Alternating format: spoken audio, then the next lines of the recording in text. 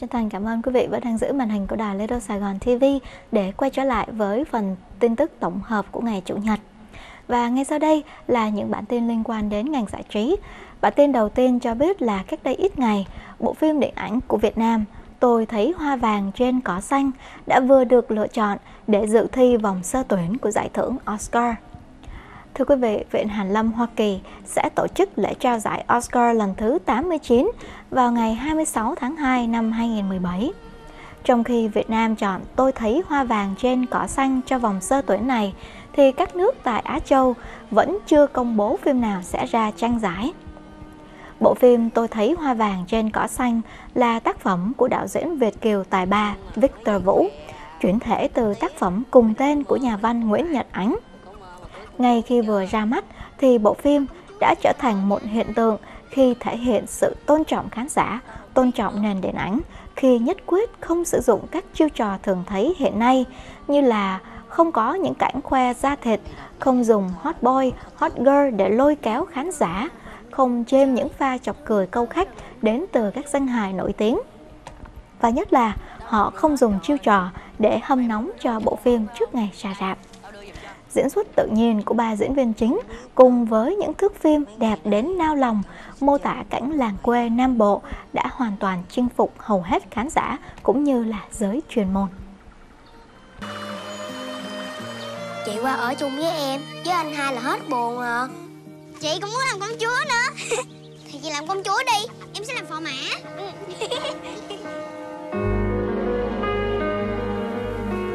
Tao có chuyện này, không biết có nên nói cho mày nghe không? Bộ chuyện đó quan trọng lắm hả anh hai? Đồ ngu, đồ con nít.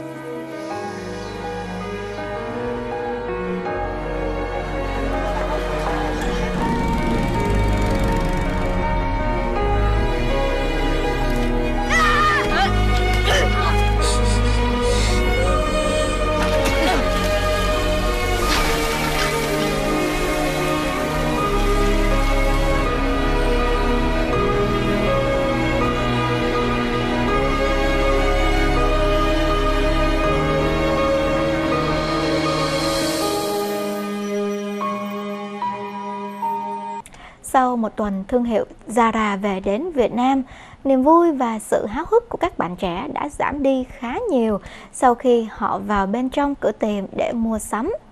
Vì sao vậy? Thưa quý vị, đại đa số các khách hàng cho biết là họ không ngờ một thương hiệu lớn có hơn 2.000 cửa tiệm trên thế giới lại hoạt động thiếu chuyên nghiệp. Đầu tiên là cửa tiệm thì quá rộng lớn mà tất cả quần áo lại không được sắp xếp theo một thứ tự nào. Nhân viên của Zara thì cũng không nắm được các mặt hàng trưng bày ở đâu, dẫn đến việc khi khách hỏi, họ chỉ biết liên tục lắc đầu. Và hơn hết là sự phân phối trang phục không phù hợp với thị trường. Hiện nay Zara đang cho trưng bày tất cả quần áo cho mùa thu đông đúng theo các cửa tiệm bên New York. Nhưng khi về đến Việt Nam thì lại trở thành một điểm trừ, bởi vì khí hậu tại Sài Gòn không hề thích hợp với những chiếc áo khoác lông to xù xụ hoặc là những chiếc áo cổ lọ bằng len. Vì thế đồ tuy nhiều nhưng khách hàng lại tỏ ra bối rối vì chẳng có gì để mua.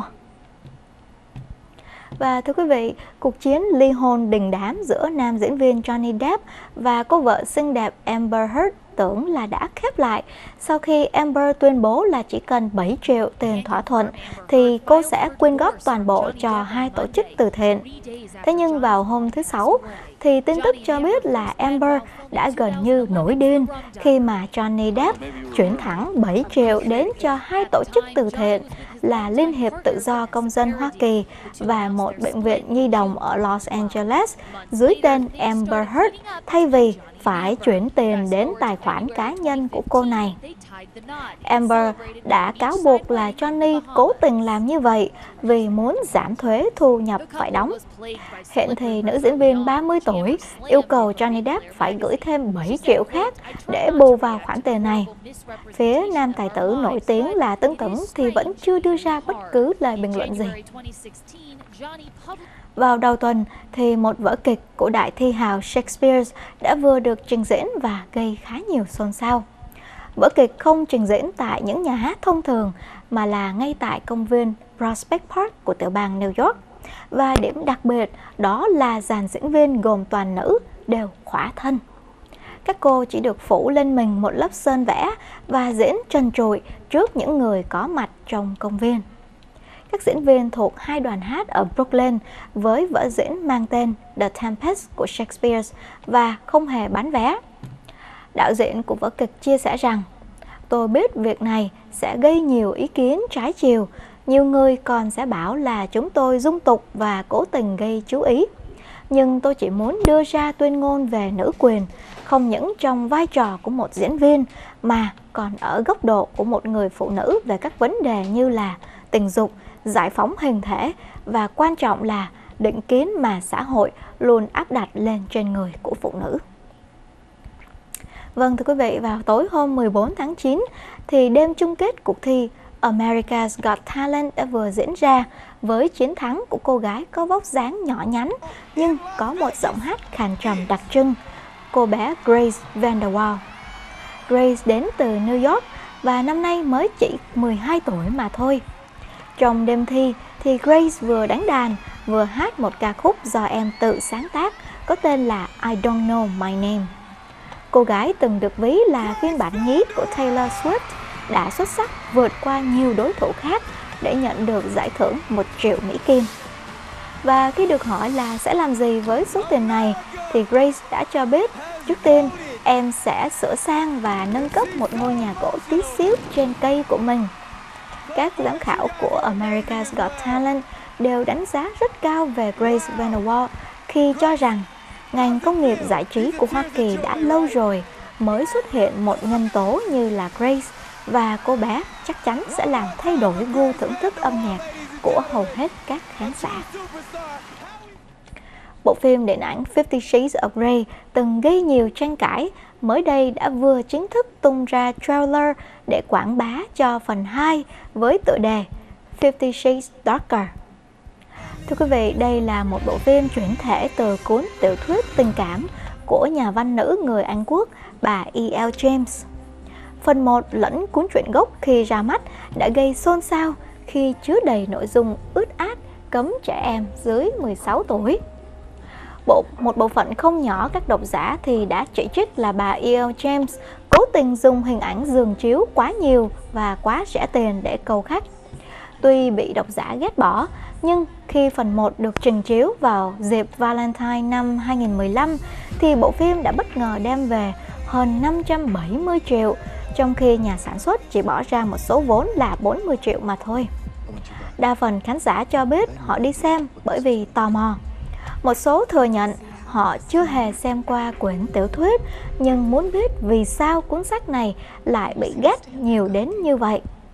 Hai diễn viên chính của phần 1 là Dakota Johnson cùng với Jamie Dornan từ những diễn viên vô danh tại Hollywood, nay cũng nhờ 50 Shades of Grey mà trở nên nổi tiếng.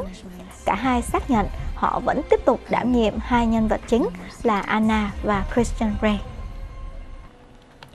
Mới đây thì một số khán giả đã đồng loạt bị ngất xỉu khi xem một bộ phim có cảnh ăn thịt người tại Liên hoan phim Toronto. Một số khán giả đã vào xem suất chiếu thử vào lúc nửa đêm với bộ phim có tên là Raw.